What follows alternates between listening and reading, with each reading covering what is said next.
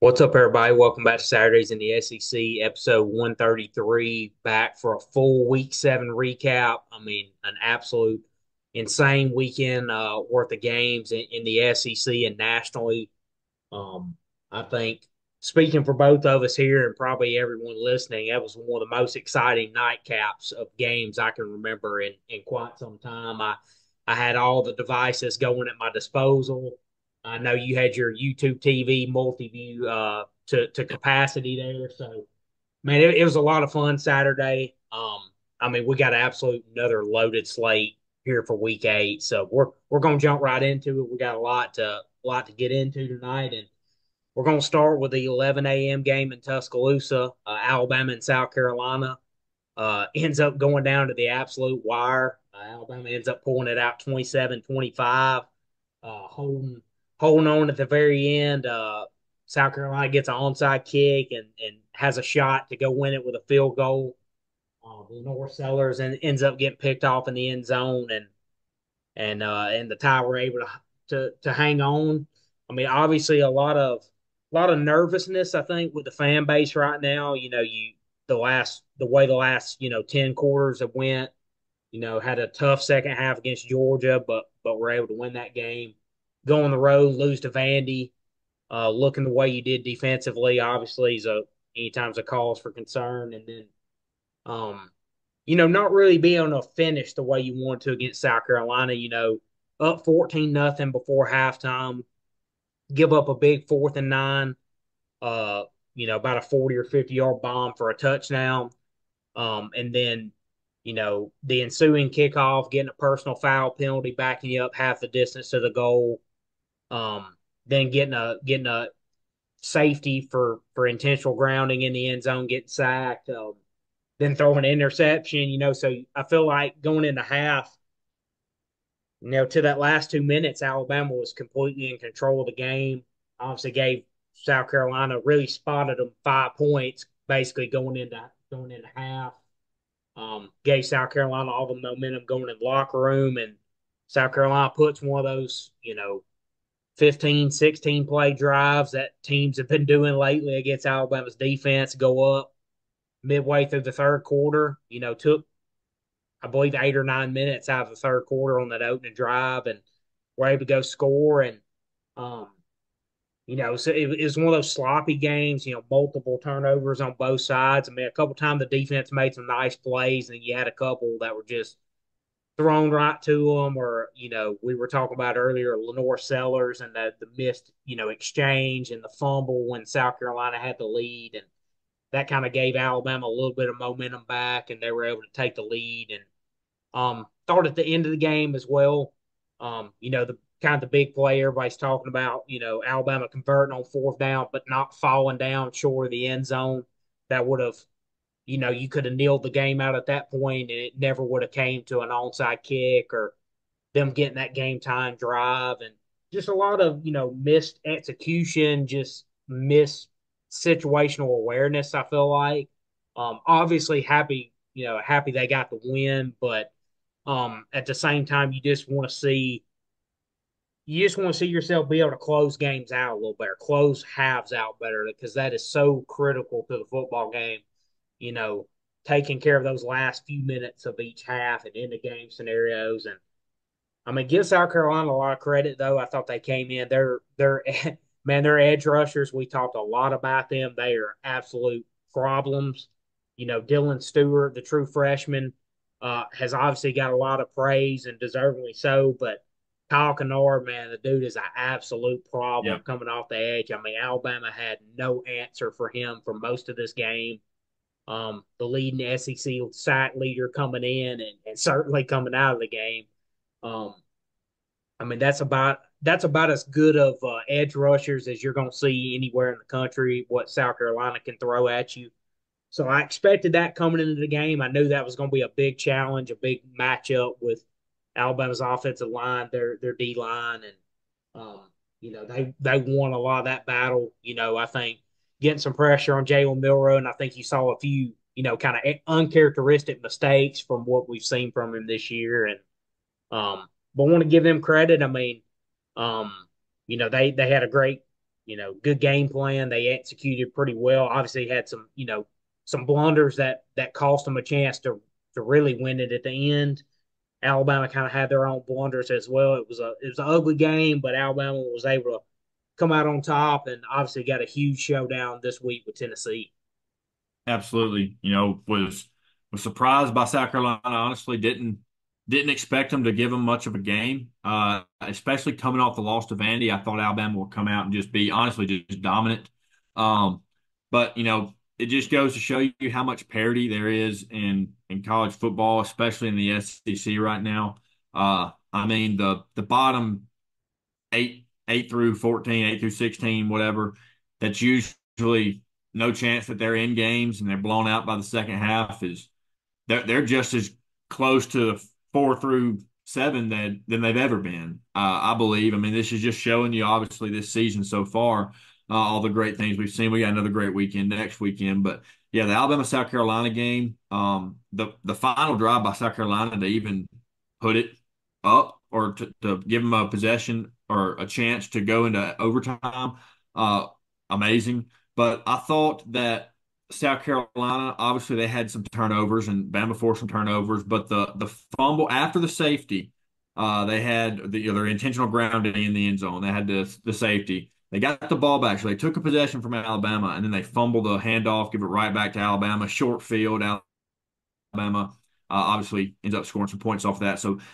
not being able to or execute when they had their chances to really take over the game. I believe they were up at that point by 5. So they really could have taken over the game right there. Or no, that they were down 4 or 5, whatever it was at the time. But I thought that was a big part too, or a big dagger to them. I know it was early, but they also had some interceptions late in the game. Lenore Sellers fumbled early in the game on a sack. I'm not sure what he was trying to do, but they really gave Alabama every opportunity to win this game, along with Alabama also giving them opportunities to win this game because, like you said, pretty much early, Bama had complete control. They gave them some chances, and South Carolina gave them right back. So it's just you can't do that if you want to win on the road in the SEC. It's just uh, that's not a recipe for success.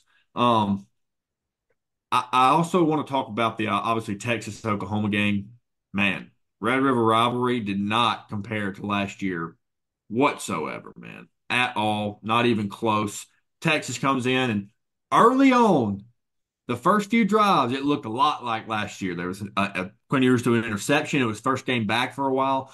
Threw an interception, and then they couldn't. They stalled out. I'm like, this might happen again. And then no, they finally found their groove, and they were way too much for Oklahoma. Oklahoma still without their starting 5 wide receivers, missing some guys on the defensive side of the ball too. So they were, I mean, early on they played good, but they couldn't hang with them. And then Texas got in their ways where they trapped them with their deep shots and they dominated, man. I mean, just look really, really good, like the number one team in the nation, like everyone expected them to look. After the fourth, fifth drive, it was cruise control for Texas. And I mean, they're really I wish there was more to cover on this game, but Texas just dominated from first half to the last. Yeah, I mean, I almost texted you in the first quarter. I was like, man, Oklahoma, they're getting their kind of game, early. And I think that lasted for, most of the first quarter. I mean, it's 3-0 at the end of the first quarter. And, Texas exploded there in the second quarter, 21-3 at half. And kind of like you said, Oklahoma they just don't have any offense right now. I mean, their offensive line struggling. I mean, it's a tough scenario for Michael Hawkins to be in right now. I mean, he's obviously a very young quarterback. And just doesn't really have the complement of pieces that he needs around him right now.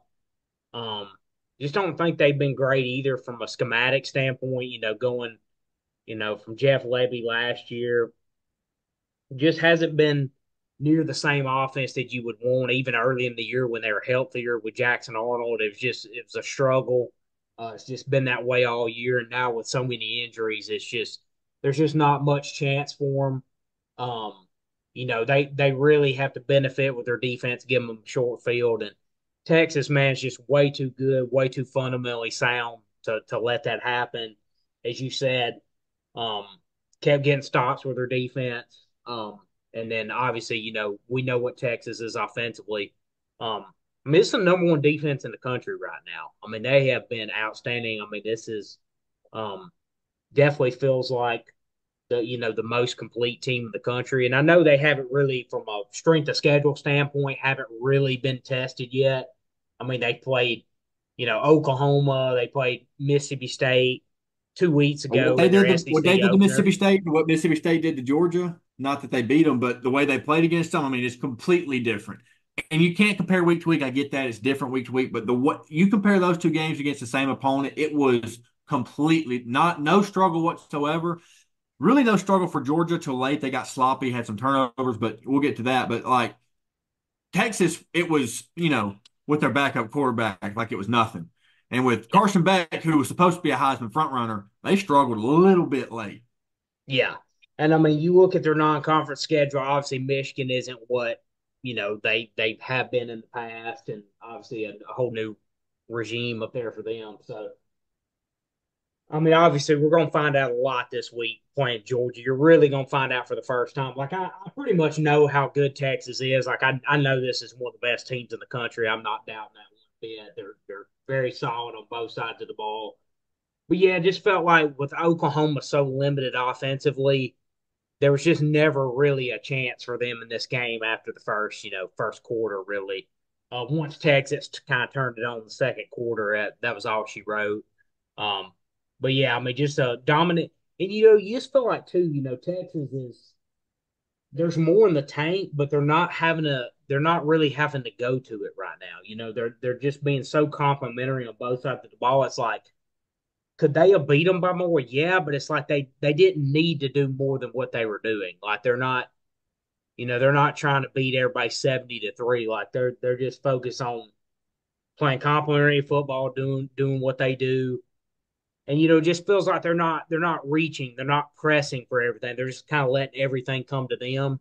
And they're just playing a really good brand of football right now. They're really, really fun to watch. And getting Quinn Ewers back, obviously thought he had a really nice game off of injury, and that bye week gave him a little bit of extra time too. And it's nice when you have this kind of roster and a backup that's as good as Arch Manning to not have to rush him back. You were able to take your time with him, make sure he's 100%. Um, and now, kind of getting his feet back under him before you have to play Georgia, I thought that was huge. And yeah, all in all, just a really good team win for Texas I here. got a question for you. So Steve Sarkisian, about what, 8, 9 years ago, was the head man at USC, correct? Might not have been that long ago, but he was the head man at USC. They Mm-hmm. expected him, they gave him the keys to the kingdom, expected him to do what he's done at Texas at USC. Yes, there were some off the field issues. I get it, whatever. Do you think it played more in the fact of his off the field issues, or do you think it plays more in the fact of it's so much easier to recruit football wise to Texas than it is USC? Uh, Historically, those two were in our childhood, those were the two programs. So do you think Yeah. it was more as off the field issues? Do you think it was just it's Texas, it's so much easier, especially now with the NIL, it's all legal. What's your opinion on that? I mean, honestly, I think a little bit of both from the standpoint of, he had the off the field issues. Obviously, he's in a much better place Yeah, personally yeah, now as well, professionally. I just think those experience and that's the thing is too, we always think of players developing and a player from freshman to sophomore, how they develop through their career. Well, coaches have to develop too. right, He was a younger head coach at the time. I mean, look at like Lane Kiffin. Look at right. all the trials he's went through and how it's kind of developed him, and now he's a totally different coach than what he was early in his career. I think a similar thing with Sark. I think obviously he's in a much better place, personally off the field. And then as a coach, I just think he learned a lot through those experiences. Obviously, coming to Alabama and learning under Nick Saban was a huge part of that. Learning how to run a total program, developing more as a coach. And um, so I think when this opportunity came around, he was much more ready now than he was, like you said, 8, 9, 10 years ago when he was at USC and at Washington. Um, so I think it's a little bit of both. I think just personally him being in a better place, but at the same time, he's, coaches, like I said, young head coaches, like you're seeing it right now with Dan Lanning. I mean, it takes time as a young, first time things. You learn things as the years go on and how to do things a little bit differently, how to Nick Saban said it perfectly on game day too. He said, he was like, I was a transactional coach early in my career. He said when I started turning into a transformational leader, and he's like, it changed my total coaching career. Of how I did things, how I handled the team, how I handled each individual players in the program as a whole. I think mainly with Sark, I just think he's developed so much through those trials, through those, through some of the mistakes he made. And, I was pretty confident when he got the Texas job. I thought he would do a really good job. Like I thought he was a much different coach than he was the first go Right. round. And I think you're seeing that come to fruition and he's doing, as good as anybody, could have hoped for. And I think he's in a perfect spot for him now. And um, many coaches have went to Texas as easy as it is to recruit there. There's so many coaches before him that's come in and failed epically. And I think he's came in and did a great job. And I think that development's a big reason why. Yeah, I could have said it better myself. We alluded to it earlier, but Georgia takes on Mississippi State, and early on it was a rout. I mean, at one point it was 34-10, or 37-10, or 27-10, something along those lines. They were up big, and then there was a turnover. After really first half flawless, second half absolutely sloppy, sloppy as all get out. They were getting absolutely burnt post on the defensive side of the ball multiple times. I mean, they were hitting them deep, burning them way past the safeties twice. I know one for a touchdown, one for a big gain that was followed by a touchdown. Uh, and then there was an interception early. There was an interception late. Carson Beck has not looked like the same quarterback that we saw last year. Defensively, they were okay for the most part. They, like I said, they got burnt bacon a couple of times. But I mean, this is not the Georgia team we're used to seeing in week 7. This is the Georgia team we're accustomed to seeing week 2 and 3, like we did against Kentucky and the likes, but not against in week 7, middle of your conference schedule. I don't think I was super high on Georgia this year coming in. I believe I had them 2 in the preseason rankings. I'll have to go back and look, but I believe I had them 2. I and I'm not saying they're bad. Obviously, they still could have a chance to make the playoffs. But there's a lot of question marks around this Georgia team. They've got one of the toughest schedules I've ever seen. They got to go on the road to a bunch of different top 10 opponents. Don't they have to travel to Texas and to Alabama? Am I correct on that? Yeah, yeah. They were obviously at Alabama, at Texas. They got to go to at Ole Miss later, whose season at this And do point, they host Tennessee or do they play Tennessee this year? they play Tennessee. It's at home, but So okay, they so got but they still Tennessee, so have to play Tennessee. it's So brutal schedule. there's there's another loss coming. I feel like there's another loss coming for them and Alabama both. I think there's a loss coming for Texas somewhere along the way. It's going to be so hard, like we've talked about a million times, to stay perfect. But this Georgia team, there's a lot more question marks around them than I've had around them in quite some time.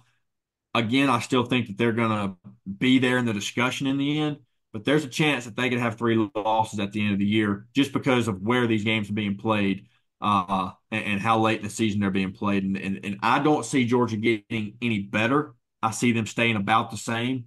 And that's a disaster waiting to happen in this part of the schedule here in the meteor schedule at the end of October and going into November. Yeah, I mean, I tell you what's just fascinating about this season. We've talked a lot about, and I just think each week that goes by, we're seeing it more and more. Like, I can't remember a time where the best team in the SEC and the worst team, that gap was so close as it is now. I mean, you look at just some of the results we've gotten this year. Vandy beating Alabama, Mississippi State playing right there with Georgia for, giving them a much tougher game than anybody would have thought. Arkansas beating Tennessee, you know, Florida almost beating Tennessee. We'll get into that in a little bit. A lot of missed opportunities there. I mean, you just look at the results week after week, and I mean, there are really no easy teams. Like, I mean, Mississippi State, I guess, is technically the worst team in the SEC, and you've seen them like they played Texas tough for a little while. Played Georgia tough. Like, Vandy's much better than everybody expected. I mean, South Carolina's a tough out. you've seen Kentucky be a tough out.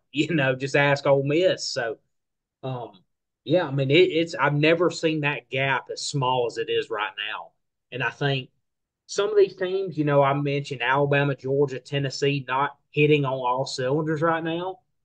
And I think obviously part of that is just execution, but part of that's just like the gap is never been smaller.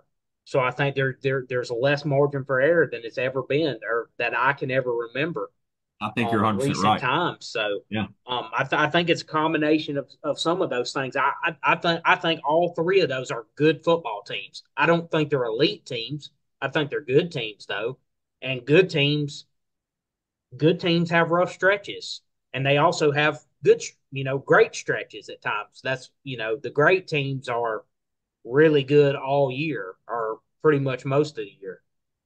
Good teams, like I said, like Alabama did, first half against Georgia, looked like they could beat anybody on this planet. And then Yeah. you look at the next 10 quarters, they've had a rough stretch. They probably got another good stretch in them somewhere. Same for all of those teams. I think Georgia's still got a stretch in them. Same with Tennessee. Like I don't think they're going to play that bad the rest of the year. But at the same time, like I said, that gap has never been smaller. So you don't have the margin for error, and you don't really get to afford to play your C game very often this year. So or D game this very often this year. So yeah, it's been wild. Yeah, I'm super excited to see. Like I said, very sloppy in the second half though with Georgia. Um, yeah, Carson Beck definitely hasn't looked as comfortable, and you hear a lot of people going like, "What's wrong with Georgia? Like, why are they not as good? Like, is it a coaching thing?" I think it's because like they still have really, really good players. I just don't think they're quite as good as what they've had Right. over the Right. last couple of years. Like they're not bad by anything. They're still really, really good players. But man, it's hard to keep it at that 2021, 2022 Georgia level year after year after year. Like it's nearly impossible to do Hmm. that. So I don't think there's anything wrong with them. I just think it kind of is what it is. And like I said, I think there will be, I think they can get back to playing better, but at the same time, like I don't think they're an elite team, so you know, there's going to be some rough stretches here and there. I think, as I highlighted with all three of those teams, and you could go down the line. I think pretty much every team in the SEC has some flaws. Even some of the Without teams question. near the top. So, um, yeah, I mean, I think that's why it's just been so wild this year. But that Georgia Texas game, man, I think we're going to find out a lot more about both teams here. It's going to be a wild environment there in Austin Saturday night. And you alluded to it earlier, Tennessee and Florida got to go to overtime to take down Florida at home. That's what the craziest part to me was. It wasn't at the swamp. Early on, I mean, the first few drives, Tennessee looked really good, and then threw a pick, fumbled, looked sloppy. I mean, there's a bunch of sloppy play by the perennial teams in the SEC this weekend. And then LSU, or excuse me, Florida had ample chances to take the lead and take away the game, honestly, multiple times. And they would turn the ball back over, or they would have some penalties that hurt them, or they would lose yardage, have a sack at a bad time, whatever it may be. But they definitely had their chances. I take my cap off to Billy Napier. I know that the Florida fans don't want to hear that, but from what he's done, what was expected of him, and what he's done with the schedule that he's facing and the roster he has, I mean, hats off to him. He's fighting his ass off out there, coaching everything with everything he's got. I mean, he's coaching for his job, and he knows it. Everybody knows it. But I mean, to play Tennessee that well, yes, there were some blunders on Florida's side as well, but no one expected this to even get close to going to overtime. And early on, Tennessee was putting together a nice drive, and then they just could never finish. They were making some mistakes defensively. They didn't look as good as they have. I don't know. I was shocked the most this weekend by Tennessee than any other team. Yeah, I mean, really, the key stat for this game for me is Florida had six red zone trips and only got 17 points out of it. I mean, they left a lot of meat on the bone, especially in the first half. I mean, this game went into half looked like a looked like it was an error on the on the app or on this. Obviously, we're both watching this, but you look, this game is 3-0 at half. You're getting updates 3-0 at half. It's like, holy crap, this is insane. And then, man, going back and watching this though, it's like, man, how did Florida not?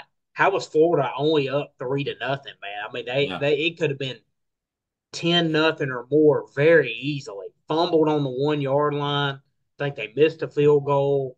I mean, they just, like I said, 17 points in 6 red zone trips. That's not nearly good enough.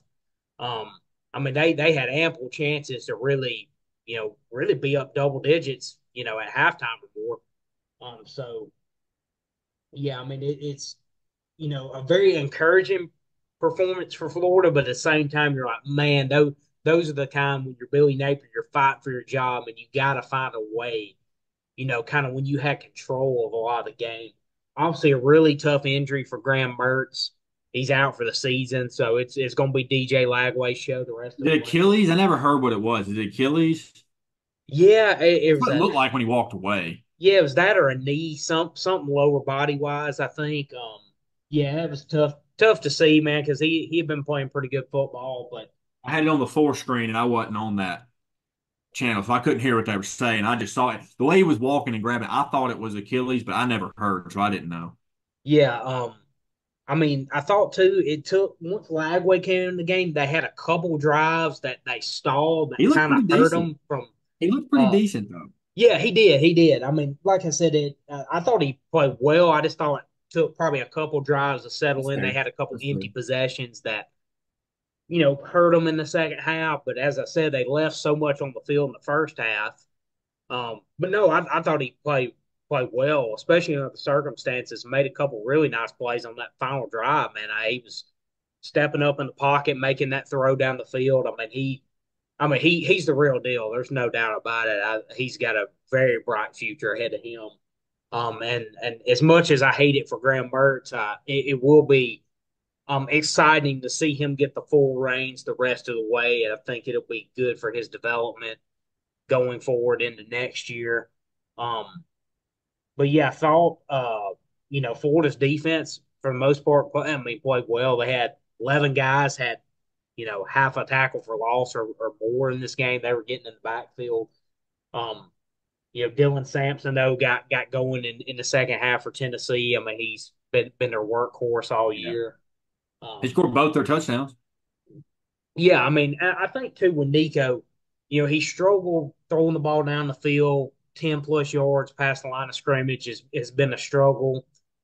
Um, and I think you've seen it in their play calling a little bit. It's been a little bit more conservative than I think you normally, would see. There were some key third downs that were kind of obvious passing downs that they just handed it off.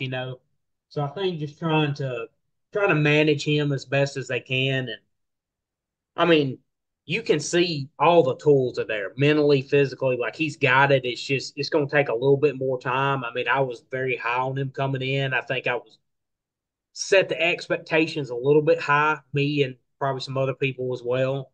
Um, but I'm not any more down on him as a player. Like I think he's a fantastic player. Got a huge future ahead of him. I just don't think. I think it's going to take a little bit more time for him to come around. Um, but obviously a huge opportunity ahead of them this week with Alabama coming in. But it was a game they had to have. That's why you couldn't. They already lost to Arkansas. You couldn't afford a loss to Florida. Kind of like Ole Miss couldn't afford a loss to Kentucky. Um, but yeah, I don't know. I mean, I was really impressed with Florida's fight and the product they put out there, even though they made some mistakes. For them to hang in like they did, um, those guys haven't given up, and just like any other team in the SEC, they're going to be a tough out the rest of the way. I mean, we've already seen it so far this year. Oh, absolutely. I do want to talk about the Ole Miss LSU game, probably the game of the day, shaped out to be a barn burning classic. Another one that went to overtime. I mean, we had a bunch of overtime games on Saturday in the SEC, and so LSU, I don't think led at all until the last like 15 seconds or something along those lines. Like they just hung around like that, just that sore something stuck in your teeth, like that popcorn kernel. They were just there, just aggravating, just sticking with it, sticking with it, sticking with it. You're right. And then defense, They did not lead in this game until they won the game. Like they yeah, didn't until the have the lead very for end, yeah, 1 second in this game. It's insane. love it. I had them to cover, so they ended up covering. I loved it. And so LSU really first half, like I said, they were just sticking around. They couldn't really get anything fully going. But then the defense stepped up in the second half. They forced 6 sacks in the game. They were all over Jackson Dart. Jackson Dart was able to use his legs and scramble some here and there, but not to what we're used to seeing, not to the ability he usually does, especially not as much as he hurt him last year with it. They were able to get to him a lot more this year. Like I said, 6 sacks. And then in the second half, man, LSU's offense, they came to life. They finally found a little bit of run game. Nussmeier was, I mean, throwing some dimes, threading some needles. In the last 3 drives, I believe he threw 2 touchdown passes. So, I mean, he obviously he's lived up to the hype. He's been there pretty much their only constant point all season. Kyron Lacey, phenomenal job. And you got to tip your cap to the Ole Miss receivers too, Caden Lee and Trey Harris. I mean, those guys are some dogs. Uh, Jackson Dart really he played well. I did throw an interception. That drive was costly to the end of the game, but they were able to run it for 180 yards. Our running back Ulysses Bentley had 107 yards on 11 carries, and then Caden Durham for LSU had 12 rushes for 37 yards, but they ran for 84 as a team. Josh Williams also had a couple carries, and then Nussmeier took off 2 times that converted on third down. I think he had two rushes in the game, 16 yards, and both of them were to convert for third down. They really couldn't get much pressure on him, but they really weren't worried about his legs all game. So the times that it mattered, it counted. He made it, or times that it mattered, he made it count. It really reminded me of Joe Burrow type when he was there. You wouldn't think about it. You just forget that he could run, and he just push you down the field, and then you'd back everybody off, and on a 3rd and 14, he takes off and runs for 18 yards, gets a first down, and resets the change. So that's what it reminded me of. I thought he really grew up in this game a lot. I thought he played a phenomenal second half, keeping them in there, just keeping them a puncher's chance. And then Ole Miss, they really fell apart the last quarter and a half. I Yeah. mean, we're playing really, really good football, playing really strong. Had a chance to take away with it the second game or the second half, and they really, really fell off and lost their steam. I don't really know what to pinpoint what it was, but they looked like a completely different ball club the last quarter and a half of this game. And that's not taken away from anything LSU did, but you can't deny Ole Miss just looked different. Yeah, I mean, I thought Ole Miss. I mean, obviously LSU has a great offensive line. I thought Ole Miss would be able to get after Nussmeier a little bit more, and it's really right the opposite. LSU's Yeah, defensive line was able to get after them, 6 sacks, as you mentioned. Garrett Nussmeier didn't get sacked in this game, so um, kind of looking at this game coming in though. I mean, this was a bad spot for Ole Miss. yeah, I mean, they're coming off playing 7 straight games. This is the second game of a back-to-back road stretch because they were just at South Carolina. LSU's coming off a bye week. They played a group of five, South Alabama, the week before the bye. So literally, LSU could not have been more prepared for a midseason game than they were this one. Rested, prepared, you name it. This was a tough scheduling spot for Ole Miss. That's why this game's been circled for so long. As you looked at Ole Miss's early season schedule. Nobody saw them getting beat by Kentucky at home, but to me, this was their first real test. I right. thought. Obviously, it ended up being their second real test, and they've unfortunately dropped both of those. But yeah, this was a tough spot for Ole Miss. Just with the scheduling, concerns laid out. LSU obviously had ample time to be ready for this game. Was rested, prepared. I think you saw that kind of play out a little bit there at the end. Nussmeier, man, he kind of reminds me of this analogy. He's kind of like a 3-point shooter in basketball. He may start out 0 for 5, but man, he is gonna keep slinging it. He is gonna keep shooting it. Like he's just gonna keep coming at you.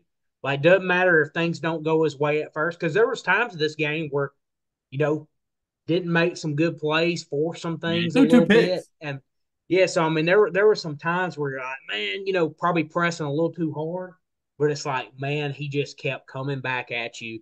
That is what we do on the Nuss Bus. We are going to sling that rock all over the place. In the second half, And he looked great, dude. yeah, The those last couple last quarter, drives, he was dimes, dude. yeah, those last couple drives in particular, man, he was absolutely outstanding. And as we highlighted earlier, thought the offensive line did a great job for him. Didn't rely heavily on the run. I mean, they got doubled up, as you said, rushing, um, but man, he just kept them in the game. He just kept taking his shots. And like I said, I thought he was just super poised at the end of the game, making the right decisions, and just kept coming at them. And the Nuss Bus does what the Nuss Bus does, and it's sling that rock around the yard and come up big in the clutch. And they didn't lead the entire night until Kyron Lacey catches that ball in overtime. That was all she wrote. As you said, definitely the best game of the day. Um, in the SEC, it was kind of right there with that Oregon Ohio State game. Part of an Yeah. excellent nightcap for us.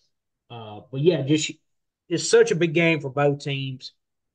Ole Miss now has two losses, both in the SEC. LSU had the one loss to USC early, but they're still undefeated. They're 2-0 in SEC play. I mean, everything's ahead of them still. I mean, they've got flaws just like some of the other teams we mentioned in the SEC, but they're still alive. They're still swinging. Um, And I tell you what, though, we'll get into previews in a little bit. I do not like this spot this week for LSU, though. Coming off this game, going to Arkansas off a bye, I don't like it. I just got a bad gut feeling about it. That's just He kind of was the going to way have that the defense SEC's ready. been this year, too. Yeah, Um, but yeah, no, a huge win, though, overall. It was a fantastic ball game. And yeah, thought really at the end, I just thought LSU played better that final quarter, quarter and a half you mentioned. um, but Ole Miss had fairly good control of it, led the entire game. But I just thought LSU made the bigger plays in the bigger moments. absolutely. And then Vanderbilt and Kentucky to finish it off from this week. Vanderbilt stays hot, man. Takes down Kentucky 20-13. Kentucky did not look good in this game.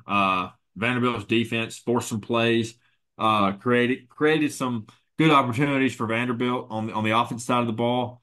Um, Diego Pavia did throw an interception, but he ran the ball extremely well. I mean, they're a complete team. I don't care what anyone says.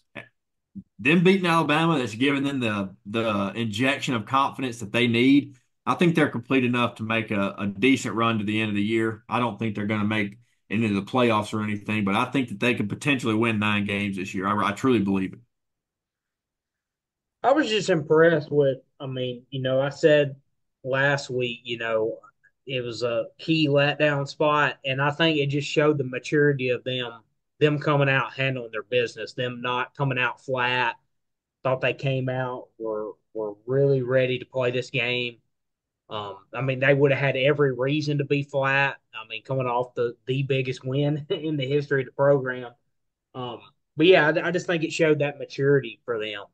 Um, I mean, they're a complete football team on both sides of the ball. They're playing really, they're really complimenting this game. Obviously, weren't able to move the ball the way they did the last game against Alabama, but just thought they made some gritty, some tough plays. Thought their defense was excellent in this game.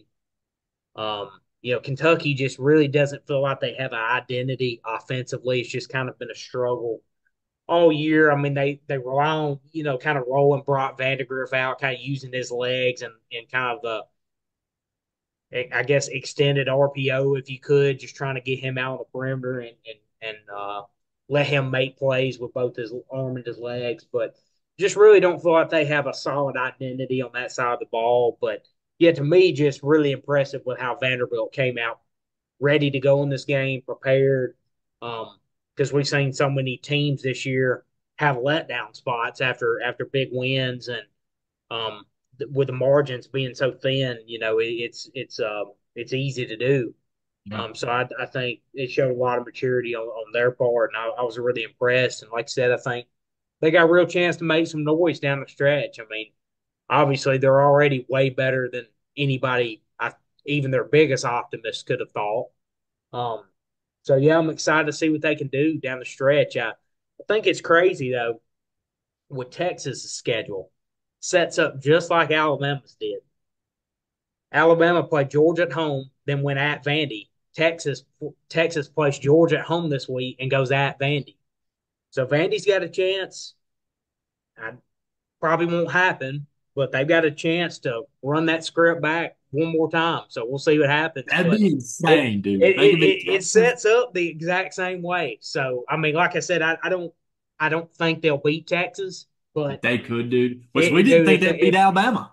yeah, I mean, nobody thought that had happened. I mean, crazier things have happened. So, but yeah, I thought that was crazy how the schedule laid out. Texas playing Georgia at home and then going at Vandy the next week. Especially if they were to beat Georgia, that would be kind of a crazy, like deja vu scenario in one season, basically. So, because they would get the number one team coming in again. How often does that happen? You get the number one team at home twice in the same season. Like, sure, I don't think that's happened very often. So, I agree. And then moving into this week, Auburn and Missouri kick it off. Missouri coming off of a road trip to UMass for whatever reason. I don't know. They played in front of 17,000. They played in front of more people in their spring game than they did on Saturday. Uh, they beat them handily, 45-3, I believe is what the score was. But Auburn coming off a bye week.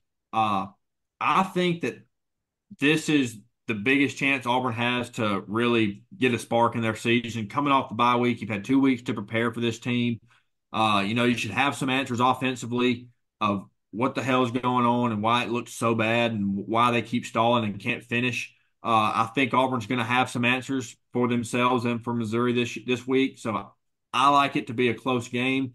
It is at Missouri. It is early in the day, so that benefits Auburn being early on the road. Let me go check what the line is. The line is Missouri 4.5. I'm gonna be honest. The way Missouri's played and the way Auburn's played defensively, I think Auburn can keep it within that number. I don't think Auburn wins the game. I'm not saying Auburn wins the game, but I think they can keep it within that number. I just think coming off a bye week, it can help. But I do think Missouri probably wins the game, if I'm being honest. Let's hear your thoughts. give me Auburn. Oh, Auburn will win this football game. okay. I like the number at it's come down actually. If you look, if everybody looked 24 hours ago, it was 6.5. So there's been Okay. some Auburn juice come down. I feel like I think they win the game outright. I'm feeling good. I definitely like the 6.5. Like I said, it's come down a little bit if you got it a day ago or so. Um, I think I still like it at 4.5. Honestly, I think coming off a bye, I think if they can limit turn, I mean, the key is limiting turnover. They move the ball pretty well.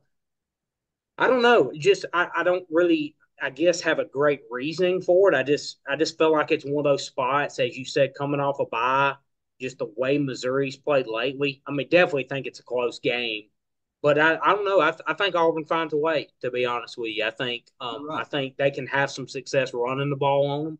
I think you saw that with A&M, a lot, Gash, Missouri. So yeah, I don't think I would be. I wouldn't be surprised if I definitely like it within the 6.5, which is basically what it opened at. But if you get a little lower, I think I still like it too, and I think they find a way to win outright. To be honest with you.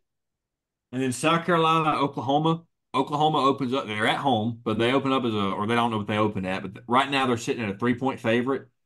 I'm hammering South Carolina on that. I think South Carolina's going to win this game, especially, I haven't heard, but especially if Oklahoma's receivers are still out or if they're missing 3 of the 5 or 4 of the 5, whatever it is. I like South Carolina, man. They're playing some good football. They're confident right now. I think they go on the road and I think they win. I think they beat Oklahoma outright. Money line's plus 120. Uh, over under 40.5. I think South Carolina wins this game. Yeah, I think I agree. The way they've the way they came in last week. Obviously made some mistakes, but I feel like they've been had a tough one against Ole Miss, obviously. But I feel like most of the year they played really good football. I think this is a low scoring defensive type of game with both these defenses and specifically this set of edge rushers Yeah. against a suspect offensive line from Oklahoma. I think Dylan Stewart and Kyle Kennard can have an absolute day against an offense, obviously, that's struggling with a freshman quarterback with weapons that may or may not be there. Uh, with an offensive line, as I said, that's been very suspect all year.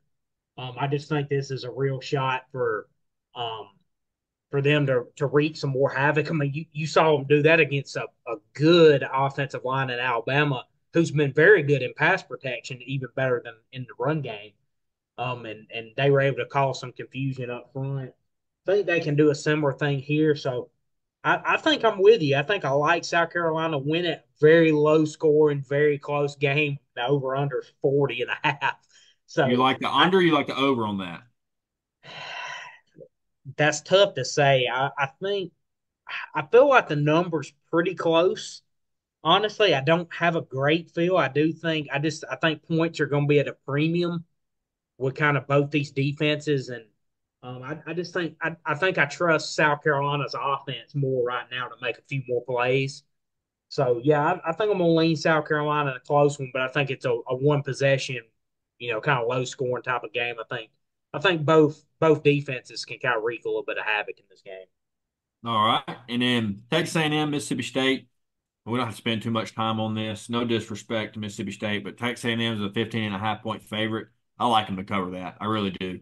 What I've seen from them since week one, I like them to cover that big time. Connor Wigman looked really good last week in his first game back. Coming off a bye week this week, let him get a little more healthy. I like Texas A&M to win big. I was Yeah, I wrong think about them. I said I wasn't high on them. I said I didn't think they were that good. I was wrong. They proved me wrong. They keep proving me wrong. They're a lot better than I expect them to be, and I like them big this week. coming off a bye here is huge as well. I mean, if it wasn't that kind of scenario, I may feel a little bit differently. I know Mississippi State, had a bye, last week, but obviously went to Georgia. Tough game too, so they're going to be, they're banged up. Yeah, a little banged up, I think. I mean, I agree with you. I think I just don't really trust State defensively enough. I mean, I loved what I saw for Connor Wigman. I mean, if he's playing close to that level, I think they could roll here. I mean, I wouldn't be. I mean, I wouldn't be floored if State were to keep it, around the number or something like that. But I just think A&M coming off the bye with the momentum they had and Connor Wegman looking the way that he did, like I said, if he's playing at that sort of level, then yeah, I think they definitely cover the spread. But man, what a slate of games we have this week in the Yeah. SEC. It's absolutely insane. Yeah, and then followed by that, LSU and Arkansas are actually playing around the same time. Uh, I'm wrong. That follows at 6 o'clock. LSU and Arkansas. LSU's a 3 point favorite, over under 54 and a half. At Arkansas, I mean, I'm with you on you think it's going to be a lot tougher test than what everybody else thinks or what everybody's expecting. All right, this Arkansas defense, man, I mean, they completely changed their defense their last game against Tennessee the week of and looked really good, caused a lot of problems for Nico. They having a bye week to come up, go against this LSU team. Defensively, T. Will is going to have them ready. Offensively is going to be their problem, but luckily for them, LSU's defense is still not just, some world beaters. They're good. They're better than last year, but they're not all world or anything. So that definitely helps Arkansas out a little bit. I think the line's a little low. I'm probably not going to bet this game, but I agree with you. I think Arkansas is definitely going to keep it close and give them all they want, but I just think LSU is too good for them. They're finding their groove now, and they've been playing some really good football. I think LSU wins this game, but the line's a little too low for me to say. But I think it's going to be a one score game, but LSU wins. As I said before, I think I'm gonna roll the Hogs. I Okay. think just the spot they're in here, coming off a bye, being at home. I agree. I do honestly think LSU's the better team. Like I think if they played a series, I think LSU would win. I just think I think in this one game scenario though, um, like I said, I like the spot for Arkansas. I think it's a tough one for LSU coming off such a emotional win, a Right. field storming win against Ole Miss. Which was hold up, pause. The biggest Bush League. You are LSU. LSU, you have national championships, you have SEC championships, and you rush the field against a team who has never made an SEC championship appearance.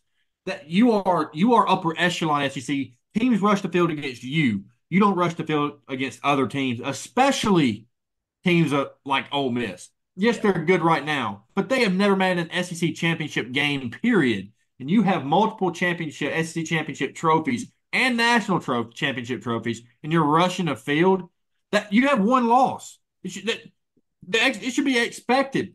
You rush the field when you will go into the game expecting to get beat by two touchdowns. You don't rush the field when you have one loss and you're at home expecting to win. I was glad they won because I had money on LSU, but I mean that was the biggest Bush League. Like, what the hell are you doing? yeah. I mean, I give it was an exciting finish and all, but yeah, it was a little much. But I think with this spot, you're after that Ole Miss game. Obviously, a lot of focus on that coming off a bye week. You go at A&M next week. Um, kind of in between those two games. That's obviously going to be a critical game in the SEC where both these teams are sitting right now. I don't know. I just like the spot for Arkansas. I mean, deep down, I feel like LSU's the better team. Like I feel like they would beat them majority of the time, probably. But I don't know. To me, it's almost a gut feeling a little bit too, because it's just the way the SEC's been working out this year. I mean, it's just when you least expect it. This just has that feel of one of those spots you could see it. But yeah, I'm with you. It's going to be a one possession game, tight game. I think Taylor Green's legs can make some things happen. LSU's front was great last week, but I think his legs can extend some things. And as you said, Arkansas's defense has been super duper impressive. So yeah, it's going to be a great game here. But I'll go the Hogs to pull off another top 10 upset. I respect it. Vanderbilt takes on Ball State. They're 26 and a half point favorite. I like them to cover. Ball State's one of the worst teams in college football. And then Georgia, Texas. All right. Texas is a 4 point favorite. Over under 56 and a half. It's been quite some time since I've seen a Georgia money line plus anything. Georgia money line plus 155. I know I said a little bit ago that they're going to have some traps and they're probably going to stumble again before the season ends. I'm going to be honest, dude. I don't think it's going to be this weekend. I think they're going to be locked in. They got some of the best players in all of college football. There's no overlooking this game. This is one of the games you prepare for. They're not going to look as bad as they did against Alabama in the first half ever again this season. I truly believe it. I like Georgia, man. I'm probably staying away from the spread and just going straight money line. I like Georgia money. I like them to win right outright. Plus 155. Drop a little bit of coin on that. Make some. That's what I think is going to happen. I don't know. I got a feeling that they're not going to be, tiptoeing around and lackadaisical this week. They're going to be ready to go, locked in. I think we're going to see the best Georgia team we've seen all year. Man, just think if Georgia won and then Arkansas knocked LSU off and A&M be sitting alone at the top of the SEC, everybody else having at least one loss. I mean, be honest with you, the way the season's been going, that's probably what'll happen. I'm kind of with you. I got that feeling, like you just anytime Georgia's doubted, Texas they is ain't been always seem tested for real. they always seem to rise up. Yeah. I just I do like a lot of what I've seen from Texas. I just feel like they're going to be so ready for this game because this is true. I mean, not to disrespect who they played so far, but I feel like this is their first like big game. This is the one they've had circled, really all season to season. So I'm really torn on this game.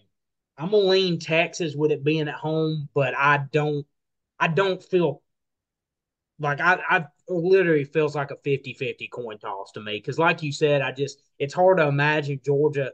They just don't lose two games very Yeah, often at all no. recently. Um, their backs are feeling a little bit against the wall. They haven't played the way they're capable and what kind of their standard is here in the last several weeks. I can promise you that is up in their locker room. They know that they're the underdog. Yeah, This might be the first time Georgia's been an underdog since 2018, for real. Like I don't they've been favored in every game they've played Alabama, have they not? Since Kirby's been there, except they maybe the first one. they've been favored the last two for sure. Like, In 2021 they were favored as well. Yeah, so yeah, the last three I know they were. I yeah, think in it's rare. 2020 they were underdog to Alabama on the road, but Yeah, it's yeah, it's last three they've been favored. so since 2020, this is the first time Georgia's been an underdog. I like you said, when they're doubted, they usually rise to the occasion. I think Georgia wins. We'll see who wins. I mean, we're going. We're on the. We're. I'm Georgia. You're Texas, so we're going to duke it out and see what happens. And then I think one of the most intriguing games, entertainment wise, this weekend is going to be Kentucky, Florida. I mean, a lot. Both 3-3, really Yeah, similar teams.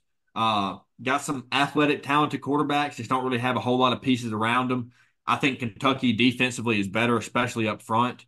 Um, I think Kentucky's going to win the game. Being at Florida definitely helps. Florida's a 1 point favorite, over under 42.5. I think I'd probably take the under there. And it's even money, so plus 100 for Kentucky money line. So I I like Kentucky to win. I really do. I think they're going to win. I just don't think Lagway is going to have enough answers. I think this Kentucky defensive front is good enough to wreak some havoc on him and create some confusion for him. Maybe a little bit of panic, and I think that's going to be the bigger point for them, and that's what's going to win them the game.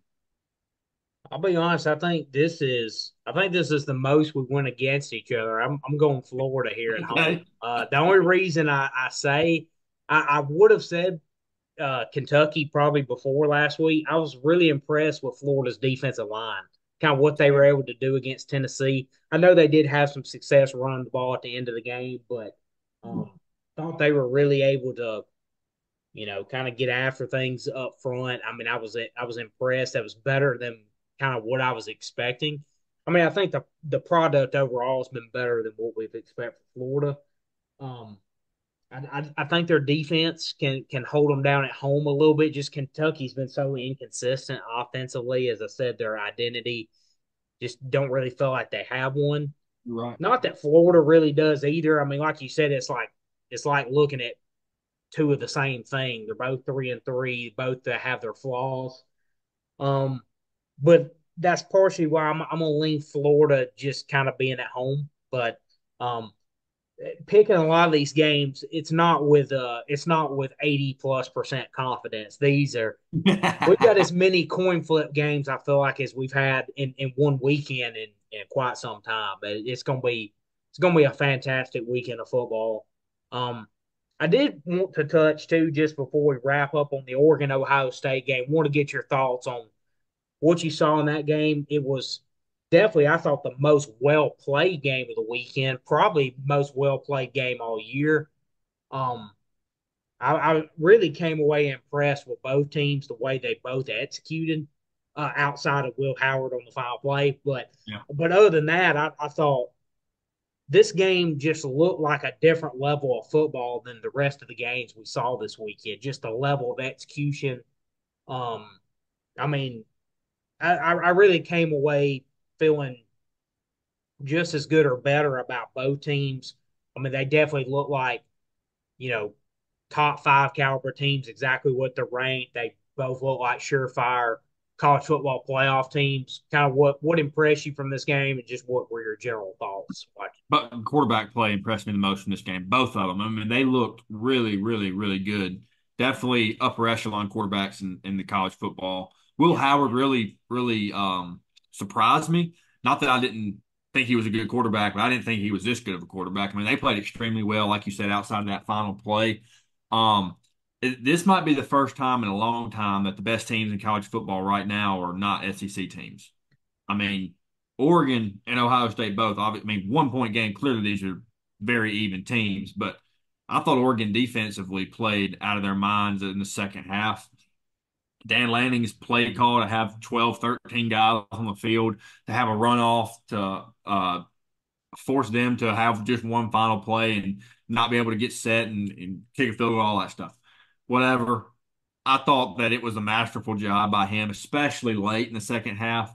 But Dylan Gabriel, man, and there was talk early in the offseason that Dylan Gabriel wanted to go play quarterback for Ohio State and ended up falling through.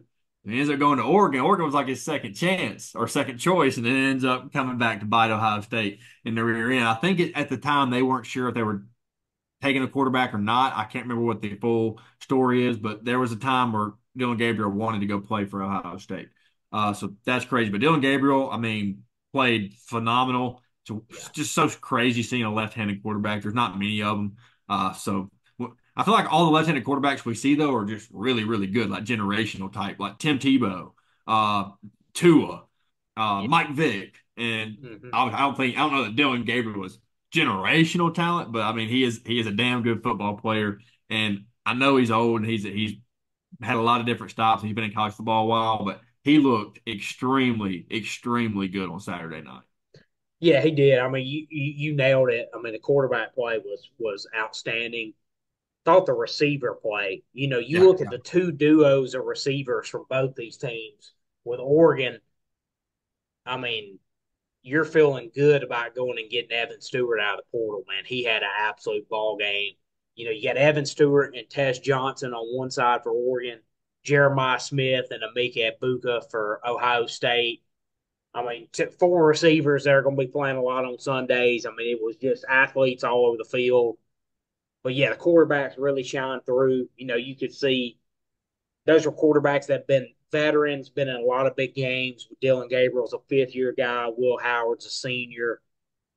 Both have played a lot of football, a lot of high level Power Five football, and just had great athletes all over the field. Like you said, I thought Oregon's defense, man, was impressive.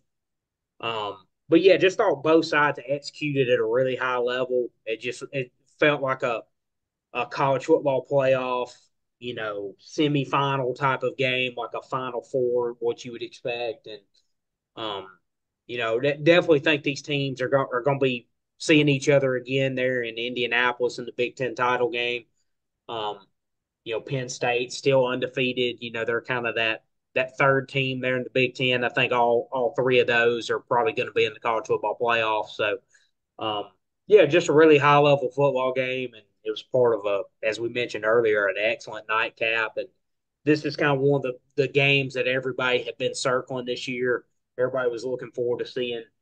Um, Obviously Oregon being in the Big Ten and playing, playing the Ohio States of the world, and Ohio State going to be just fine. They go to Penn State here in 2 weeks. It's going, going at Penn State. It's going to be a heck of an environment. I'm sure that's the whiteout game. So, um, game day will probably be there. yeah, it's going to be huge. But yeah, I really left the game feeling just as good about both teams. Like, yeah, I'm like, yeah, both these teams are going to be there at the end of the year. Oh, no doubt about it. No doubt about it. Dude, did you realize? I guess I knew this because he got hurt, but this is Dylan Gabriel's 6th year. Really, yeah, So I 20, knew it was fifth or sixth. so I 2019 assumed it was was his fifth. freshman year, and then 2020 was his sophomore year, but they got that year back. So 2021 was really his sophomore year. He got hurt that year, so he got a medical red shirt. But 2022 was really his sophomore year. Then 2023 was his junior year, and then this year's technical senior year. So he probably could have one more if he wanted to, just because of all the eligibility stuff and the COVID year. Oh, it's funny you mentioned that too. Want to mention one last thing before we finish up, and Cam Rising, they announced today he's probably out indefinitely, probably Yeah, out the rest of the year. He's only yeah, played 3 games, I think. yeah. So if he wants it, he'll be eligible for a medical red shirt, so he can get one more year, which will be his 8th year of college football next year if he so chooses that. Do you think he does it, or do you think he hangs it up? I mean, my God, he's almost 30. I honestly don't. I don't know. I mean, I guess with NIL now, he'll probably come back one more. Would do like the tight end for Miami. They did a game day feature Yeah, on there at the beginning of the year. I think what this is his eighth or eighth ninth year. year. I think yeah, Yeah, something he yeah, came. He eighth was a year. So freshman when we were freshmen in college. yeah, so we'll see what happens. But I mean, I guess I would assume Cam Rising probably come back for one last go around. But yeah, I'm pretty positive he'll be eligible for a medical red shirt. So it'll be if he chooses to come back, it'll be his eighth year next year, which is That's insane, dude. That's insanity. Double the time you're supposed to get in college. It's just insane. But yeah, when you mentioned that with Dylan Gabriel, I had to throw that in before we wrapped it up because I thought that was you're seeing it now, the seventh, eighth, ninth years. It seems it's yeah. that's It crazy. should be that all that should about run its course now. All the COVID people should be out of there by now, or about to be. So, Lord willing, there's not going to be any more 30-year-olds playing college football. Yeah, but we really just want to thank everyone for tuning in. Be sure to like and subscribe to the channel. We really appreciate that. You can follow us on Twitter at Saturdays_SEC. Man, it's been a wild season so far, especially last few weeks here. And I mean, we got another great one on tap this weekend, uh, becoming a theme here. I think, like I said, it's as fun and competitive as it's ever been. It's gonna be wild to see how it shakes out down the stretch with the SEC race and the college football playoff race. Um, but yeah, just keep it locked in here. We hope everyone has a great week 8, and we'll see y'all back next week. Thank you, guys.